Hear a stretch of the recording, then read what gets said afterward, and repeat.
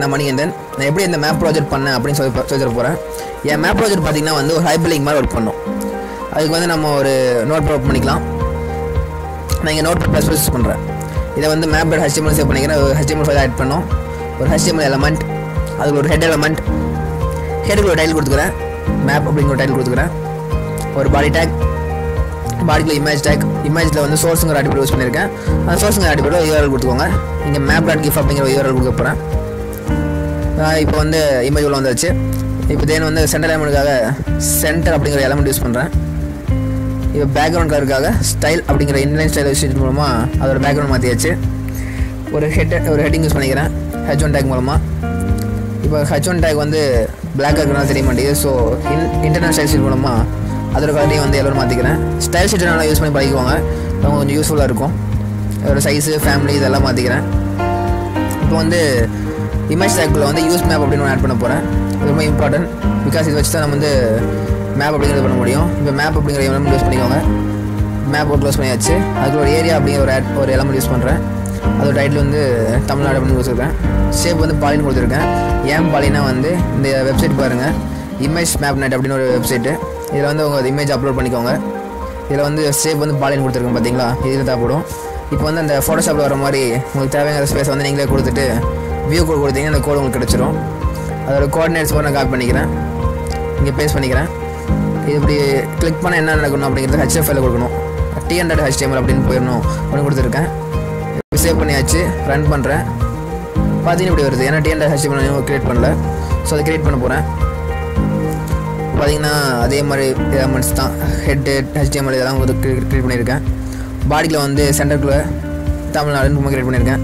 இதுவே போதும் நான் வந்து எக்ஸ்ட்ரா டீட்டெயில்ஸ்க்காக ஒரு வெப்சைட் போய் அந்த வெப்சைட்டில் இருக்கிற இன்ஃபர்மேஷன்லாம் வந்து இதில் பேஸ்ட் பண்ணியிருக்கேன். இது ஒரு வெப்சைட்டுங்க. இந்த வெப்சைட்டில் வந்து அந்த இமேஜ் இருக்குது. அந்த இமேஜ் வந்து ஜேகன் சேவ் பண்ணி ஒரு இமேஜ் டேக் மூலமாக அந்த இமேஜ் கொண்டு வந்துடுறேன். கொண்டு வந்ததுக்கப்புறம் எப்படி இருக்குன்னா இப்படி இருக்கும். அதுக்கப்புறம் அதுக்கு டீட்டெயில்ஸையும் காப்பி பண்ணி இங்கே ஒரு பேராகிராஃப் டேக்குள்ளே வந்து போட்டுக்கிறேன். இப்போ பார்த்தீங்கன்னா இதுவே ஒரு டீட்டெயில்ஸ் இந்த மாதிரி தான் இருக்கும். ஸோ இதை வந்து அலைன்மெண்ட் பண்ணுறதுக்காக ஒரு சின்னதாக take, BR take, H1 take அப்படிங்கிறத காப்பி பண்ணி எங்கே டைட்டில் இருக்கும் அங்கெல்லாம் போட்டுக்கிறேன். சிமிலர்லி அது க்ளோஸர் இடத்துலையும் போட்டுக்கிறேன். ஏன்னா வந்து டைட்டில் பார்க்க நல்லாயிருக்கும். பார்த்தீங்கன்னா இப்போ போய் ரெஃபரன்ஸ் பண்ணி பாருங்கள். இப்போ வந்து ஒரு நல்லா இருக்கும். ஸோ இதுக்கு வந்து நான் ஒரு கலர் மாற்றுறதுக்காக ஒரு எக்ஸ்டர்னல் சைஸ் யூஸ் பண்ணுறேன். அதுக்கு money.css அப்படின்னு சேவ் பண்ணிக்கிறேன். எக்ஸ்டர்னல் CSS அப்படிங்கிறது வந்து லிங்க் பண்ணுற மாதிரி இருக்கும். இதில் வந்து தேவையானது மட்டும் மாற்றி வச்சுட்டேன். லிங்க்குங்கிற ஒரு டேக் மூலமாக ரிலேஷன் ஸ்டைல் ஷீட் HRF வந்து money.css கொடுத்தாச்சு. இப்போ பார்த்தீங்கன்னா வந்து அதோட கலர்லாம் மாறிங்க தெரியுதா. இப்போ வந்து அதோட சைஸ் மாற்றலாம் நினைக்கிறேன். ஏன்னா பேராகிராஃப் கலர் மாறல, ஸோ பேராகிராஃப்ங்கிறது எல்லாத்துக்கும் கொடுத்துக்கிறேன். இப்போ வந்து ஃபாண்ட் சைஸ் வந்து 40யும் ஃபாண்ட் சைஸ் 30யும் கொடுத்துட்றேன். இப்போ ரெஃபர்ஸ் பண்ணி பாருங்கள், எல்லாம் மாறிடுச்சிங்களா. இதுதான் வந்து இதோட விஷயம். கீழே பார்த்தீங்கன்னா ஒரு HRF ஃபைல் கொடுத்துருக்கேன். அதில் வந்து அது கிளிக் பண்ணால் map.html கொடுத்துருக்கேன். அந்த மேப் ஃபைல் போகிற மாதிரி கீழே வந்து தனியாக இருக்கும். ஸோ இதை வந்து நான் குரூப் CSS மூலமாக இதையும் மாற்றிக்கிறேன்.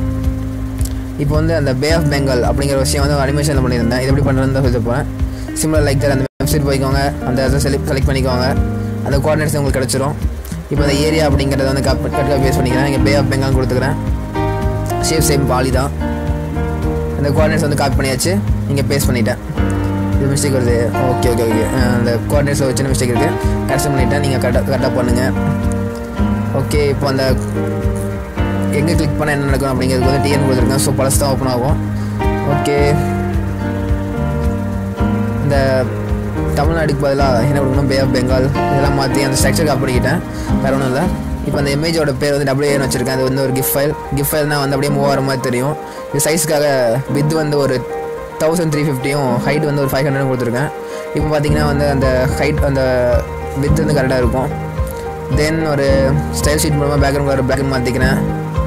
தென் ஆல்சோ அந்த லிங்க் மட்டும் இங்கே காப்பி பேஸ்ட் பண்ணிக்கிறேன். அவ்வளோதாங்க. இதுதான் என் மேப் ப்ராஜெக்ட். இப்படி தான் நான் பண்ணேன். இப்படி தான் எல்லா ஸ்டேட்டுக்கும் பண்ணேன்.